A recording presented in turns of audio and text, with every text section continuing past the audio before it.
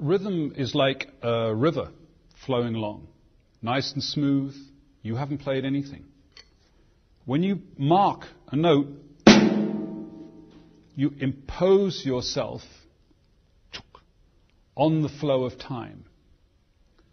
When you play the next note, you've imposed yourself again, and the distance between that note and that note is called rhythm. The distance between the two. So you must be careful you don't interrupt the flow of time. You have a big responsibility. Many times I've been to the club to hear the group, and the band's playing great. Everybody's on the dance floor dancing, and then something goes wrong. See if you can spot what goes wrong. Feels great. 1, 2, 3, 4.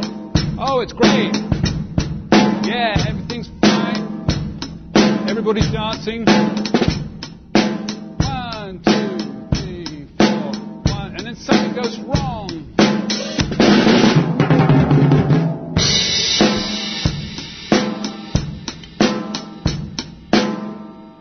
What happened? The young musician played a drum fill, but he got all nervous and tense, and he interrupted the flow of the music. So the drum fill must try to set up a question which it resolves. Try like a juggler to throw the balls in the air and then release the tension when you come back down on the downbeat. Maybe it would be better if he had done it a bit more like this.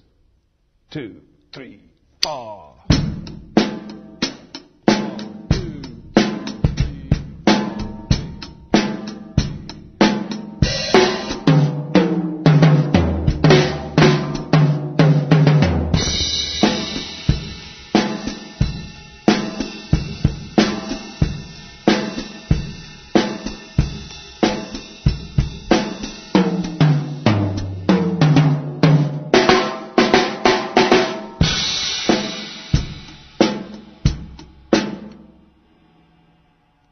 So next time you get up with your group, you think about the river of time, be careful where you impose yourself and where you take yourself out.